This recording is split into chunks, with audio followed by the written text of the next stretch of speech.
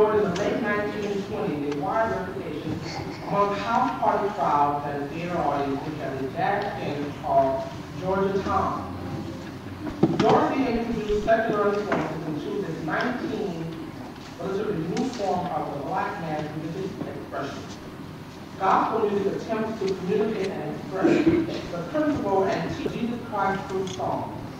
Because of musical taste, it is imperative to note that the introduction of Jesus Christ through song has taken on two distinctive types: the traditional gospel song and the contemporary gospel song. According to Henderson, a traditional gospel artist, founder and director of the Voices of Christ of Berkeley, California, and recording artist of Isaac Jones' Fill My Cup, traditional gospel music is music that will last because of its evolutionary process and spiritual expression.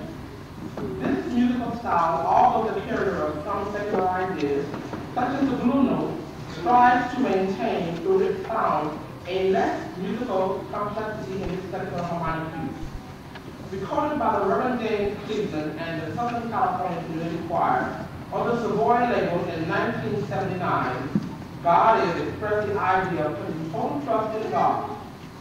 Gospel artists such as Henderson feel that contemporary gospel music, however, although it utilizes biblical words, does not evoke a sense of spiritual security. This theory is contradictory to the philosophy maintained by the contemporary gospel artist Edwin Hawkins, who believes the only difference in the two styles is her choice of the harmonic path chosen to express the message of Jesus Christ through song. Recorded by Walter Hawkins and the Hawkins family, Jesus Christ is the way, utilized very rich sonority under a basically simple melodic line whose range is confined to that of musical fifth. The message of the text is saying, knowing the goodness of Jesus Christ compels one to confess verbally that Jesus Christ is the way to salvation. Jesus Christ is the way and God is the way.